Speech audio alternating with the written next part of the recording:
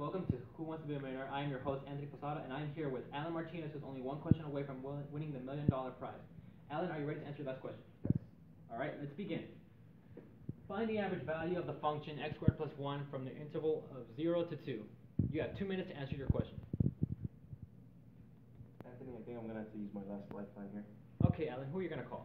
I'm going to call my friend Caesar. He should know the subject pretty well. Okay.